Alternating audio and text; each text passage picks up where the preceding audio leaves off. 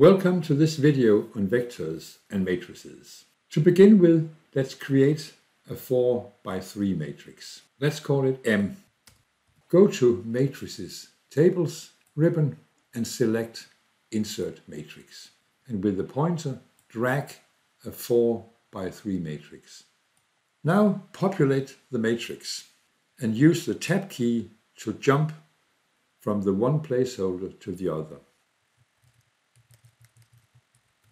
For simplicity, I have populated the matrix with integers, but of course, reals could be used with or without units, complex numbers, strings, and even matrices and vectors could be used to populate a matrix, to create nested arrays. Let's create a vector V and let it be a 3 by 1 column matrix. Go to Insert Matrix and populate it. To extract elements from a matrix, type M and go to Vector Matrix Operators and select Index 1, 1 for row 1, column 1. Here you might have expected that the top left element was returned. By default, the matrix and vector index origin is set to 0. However, this can be changed in the Calculation tab. Here, origin is set to 0, set it to 1, and now we have the top left element returned. For column vectors, only one index is needed. So V, and let me use the shortcut for index now, left square bracket, 1 should give the top element. For row vectors, you must use a double index. Matrices can also be created with shortcuts alone.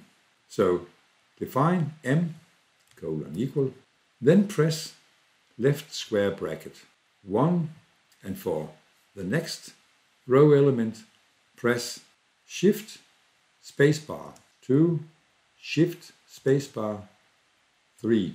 To create a new row, press the Tab key, 4, 5, 6, Tab key, and so on. Let's move to the next example. Here the plan is to create a matrix, a 20 by 20 matrix, using a formula. Let's see what's in the matrix N. N equals, note that only 12 columns are visible, the same with the rows. If you want more columns, go to the right and drag. And if you want more rows, go to the bottom and drag. If you click the 3 dots in the lower right corner, you can browse the matrix by dragging this little square around.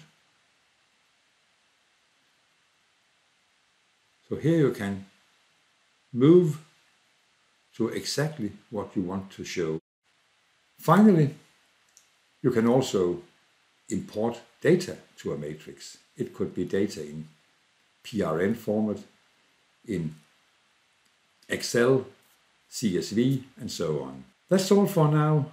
Thanks for watching.